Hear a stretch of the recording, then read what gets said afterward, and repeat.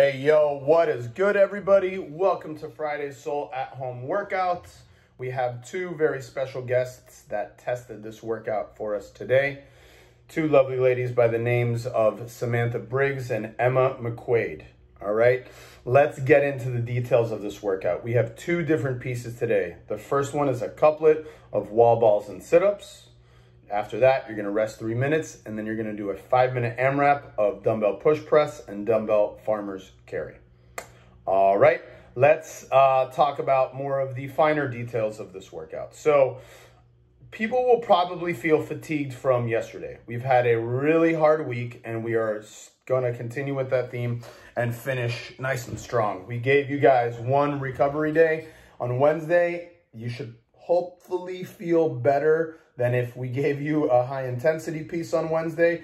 However, if you feel a little tired, if you feel lethargic, if you feel a little achy, I get it, that's normal. This was probably the hardest week of Soul at Home that we've had thus far. Not necessarily doing the longest workouts, because what we normally do on Saturday is pretty fucking long. However, the intensity this week was very high.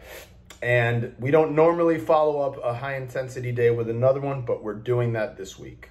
So you're welcome. In that first piece, once again, we know you're gonna feel tired. We know you're gonna feel fatigued from this week, but it is time to push and push again hard. Now, the noise in this workout is pretty low. Wall balls, I know for some people are challenging, but it is a relatively low skill exercise. Sit-ups can almost not get any lower skill. So that's why we're trying to combine good exercise selection of choosing exercises that have little noise and kind of combining them with something that we want you guys to push really hard on, right? So once again, we do that first piece, then we rest 3 minutes. So what does that mean? That means I want you guys to earn your rest. Don't start thinking about, okay, I see the light at the end of the tunnel. I can start pumping the brakes. I'm going to have another AMRAP after this. That is not the mentality behind this one. This is not an open scored workout where that component is overly important. I want you guys to push. Forget about, you know, I need to save some for the second one because, oh man, those dumbbell push presses are going to be so hard after those wall balls. That is not the mentality at all whatsoever. All right, push and push hard. During that 3-minute rest, I would recommend, as always, maintaining an active and athletic resting position. I don't want to see videos of you guys bent over. You know, I don't want to see people in a squat position, chalking up. Rest in an athletic position. What does that mean? That means open up your torso, open up your chest, allow for oxygen to flow in and flow out. You do not want to be in a defeated position. Why?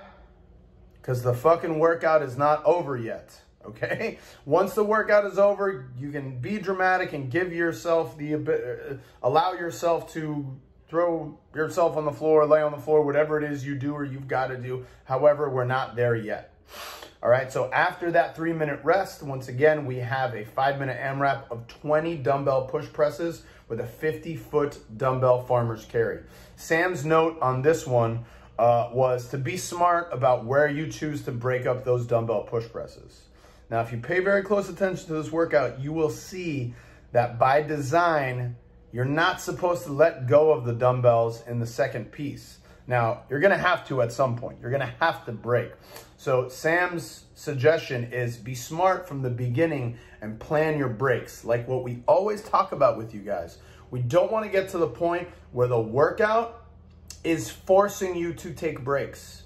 If you're to the point that your workout is making you take breaks and it's removed your choice from the factor, then you are more than likely not gonna be able to keep a sustained level of intensity for the workout, right? So we always want to reverse engineer it and decide first, at least this is where I think I'm going to take a break and try some kind of format that's going to allow you to be intense going forward, right? So if I was doing this workout and what Sam said that she tried was she took a break between 12 and 8 every time.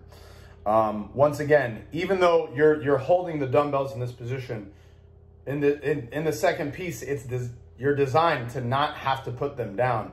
So if you're gonna rest somewhere, I would definitely recommend resting on those push presses, just like Sam recommended.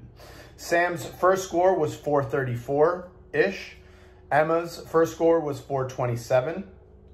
In the second piece, Sam got 16 push presses into the 5th round, and Emma got 3 push presses into the 5th round. It was written backwards. So, yeah, you know, again, very little noise on this one. That gives you guys the ability to push, and I definitely want you to do so. Let's talk about a few other things. For those of you folks who don't have a 9 or 10 foot measured height for your wall balls, that's okay. Just pick a height, something that you can do consistently. That's all we're looking for. The suggestion is 9 and 10 feet. However, that is not important. Something that you can do consistently is all we're looking for. As a guide, the medicine ball weights are 20 and 14. As a guide, the push press weights are 50 and 35.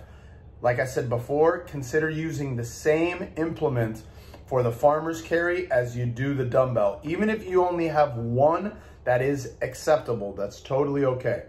All right, and I'll leave you guys with this. Please make sure to post both of your scores. This is a double scored event because we want to see the correlation between the two.